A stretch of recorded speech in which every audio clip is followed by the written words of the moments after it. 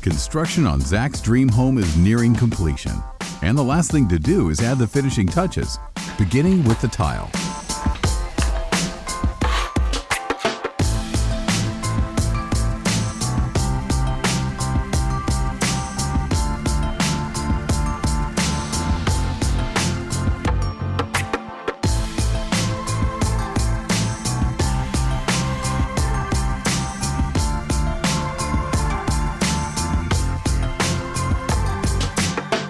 Here we are in bathroom number 2. This is a little bit of a smaller space, so I wanted to make sure to have a nice accent in here. And that's why I chose a herringbone pattern.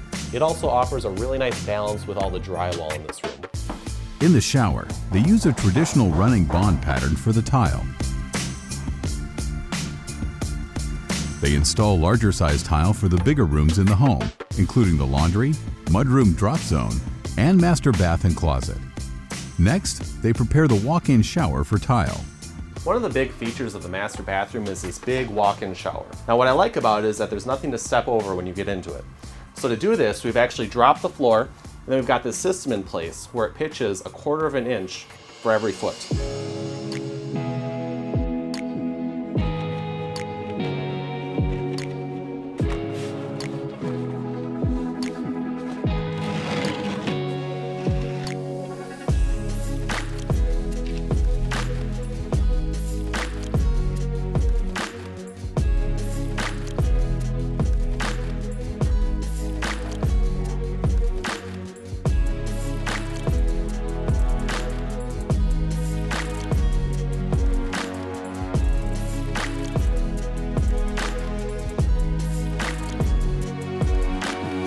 Meanwhile, the crew begins installing the pre-finished, hand-scraped hickory wood floors. Golden Eagle designed the hearthstone to sit neatly above the wood flooring to ensure a more finished, clean fit.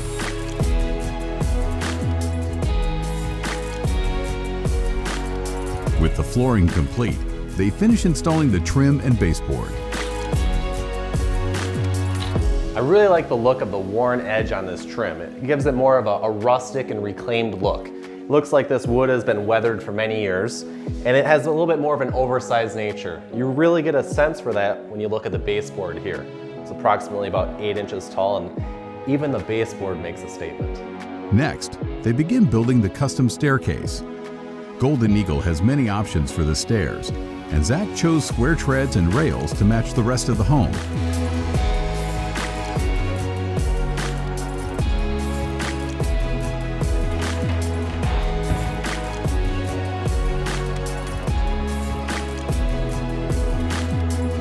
With the staircase complete, they build the custom double-top railing system.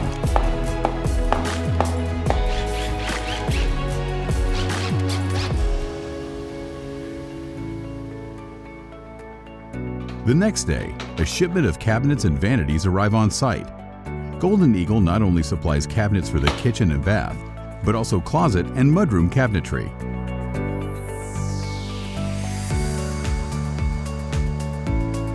The crew uses Golden Eagle's detailed renderings and plans for easy installation.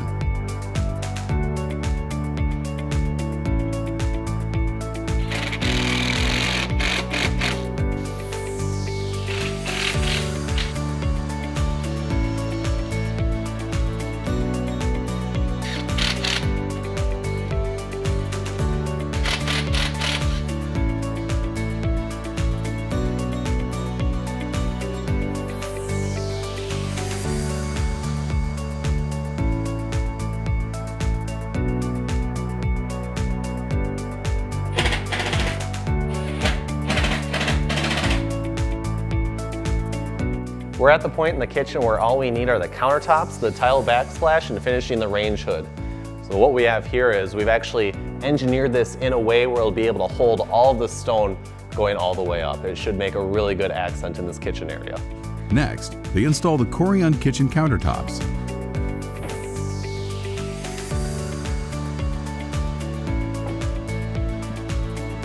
They use a seam setter to draw the countertop slabs together.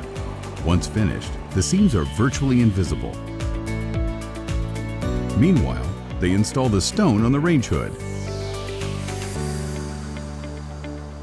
One of the finishing touches is the countertops. These here have a thick edge profile. I think that's very fitting for this style of home. Tomorrow we'll be able to finish off with a tile backsplash. That'll cover this whole area and continue throughout the perimeter of the kitchen.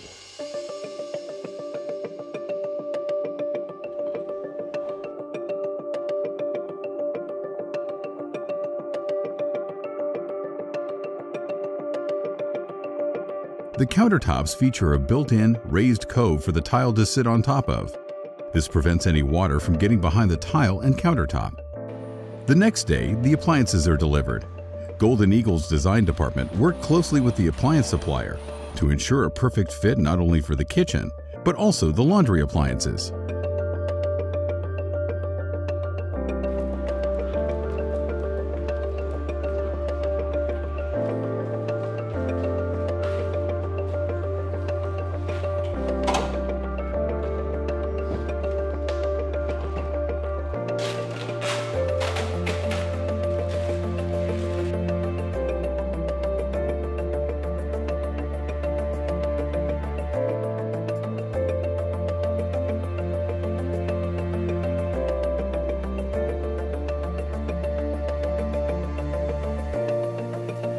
Outside, the stone work is almost finished as they complete the fireplace chase and foundation finish.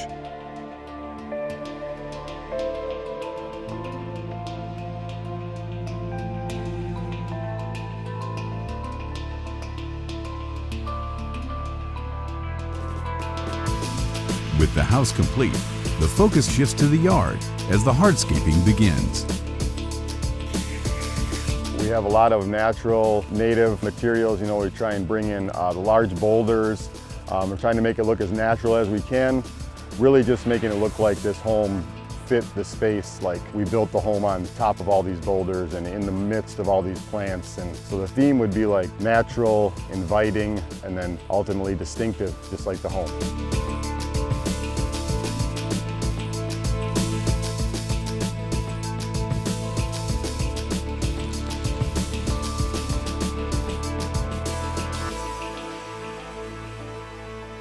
So it started out in the front. We have a unique area right by the door. We decided to make that a French drain. So that it's actually utilized, all the water collects there and drains down into the ground. We couldn't really put any plants there because of this, so we started with this large black specimen boulder that Zach literally walked over to the pile and picked out, and we put up there and stood it up and made it more like a monument. I think that kind of set the tone for, look at this boulder and then just wait till you see the other 85 going around this house. And as much as we can, try and make it look like nature.